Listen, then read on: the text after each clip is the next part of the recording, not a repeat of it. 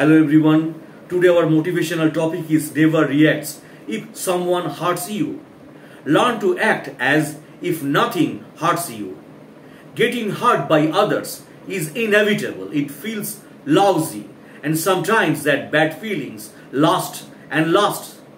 Forgiveness in the most elemental term. To forgive is to let go of bad feelings or the desire for revenge after you have been harmed. You are letting go of your internal bitterness, resentment and self-pity over an experience that's in the past. That most of the reasons to forgive are for your own welfare. When you are remembering a hurt or a wound that you have not resolved in your mind and heart, that remembrance triggers stress chemicals. It triggers physical distress. When you remember it often, you are stressing your body on a chronic basis. That has a physical cost. While forgiveness doesn't necessarily mean reconciling with the people or the person who hurt you.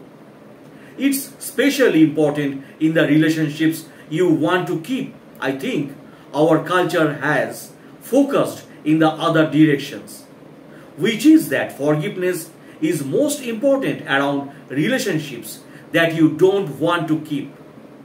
The real need for forgiveness is in marriage, families, business relationship, friendship, between siblings.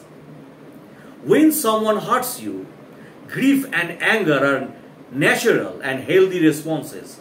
So is self-pity, and there is no set time for how long it takes to work through and process the hurt.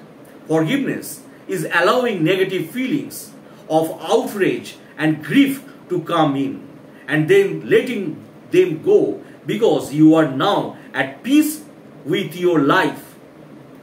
Constructive anger resolves a problem in the moment by galvanizing you so that you respond appropriately to a threat.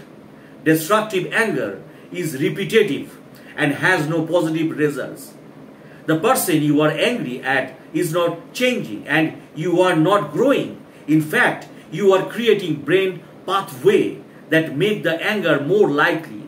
When anger becomes a habit rather than a way of processing, or when you hold on to it for a really long time, it turns out to be destructive both to your physical well-being and to the people around you. No good comes of it.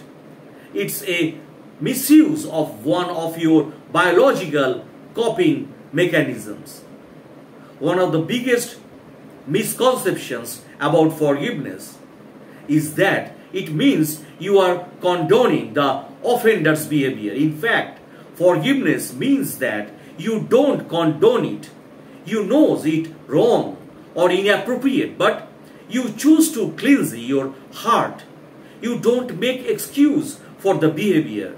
You just accept it and make peace. That's very different.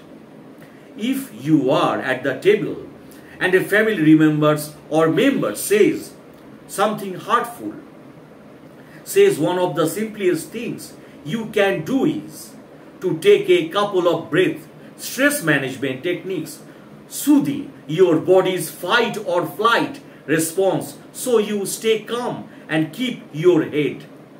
When someone you care about acts in a way that is hurtful to you, but you want to keep the relationship, it's important to remember the good the person has done for your life. People are not replaceable. It's important to remind yourself that you have one father, one mother, one best friend in your life. Adds that this doesn't mean people should stick around for mistreatment or stay in a bad or unhealthy relationship. It does mean that successful relationships are hard to cultivate and maintain if you are holding grudges, keeping score, or thinking about way to make someone pay for something he or she did. Just about every relationship that you have ever been in requires some forgiveness to maintain itself. Everyone is flawed and our perceptions are too, so getting hurt is inevitable.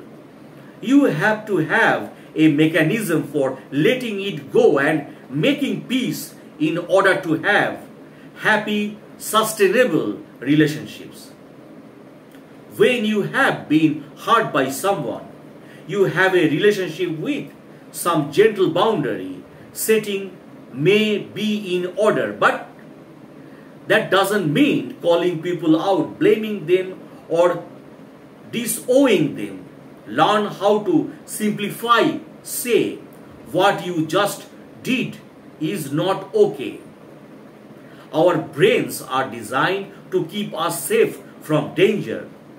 And so a lot of the stories we tell ourselves are not accurate. We simplify to acts or the threats. We create these distortions in our head to keep us safe. So if you have been telling yourself a story that 5 years ago your friend do not invite you to her wedding and it was a terrible offense that you are still smarting over, consider that perhaps the two of you were in a rough patch.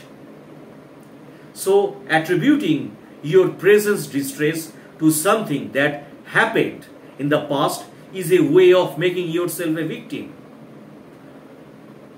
So when you tell yourself the only one who is going to rescue me is me, that creates a kind of heroic efficiency that says, so I can understand that you have gone through something really bad.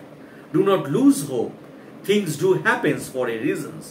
Every individual has their own reasons and justifications, but remember your inner peace is within you. You determine your happiness. Don't waste it thinking about people who act like nothing happened. As a friend, I would suggest you to go around, meet new people, make someone smile, light up someone's life. It's after all a short life, and all of us are gonna die someday. I understand that the person might have caused you pain. Life is too short to hold grudges. Spread love and happiness. Hope the person realizes your true value, as I can feel that you are surely a gem of a person. So be happy in your life, and thanks for watching my videos.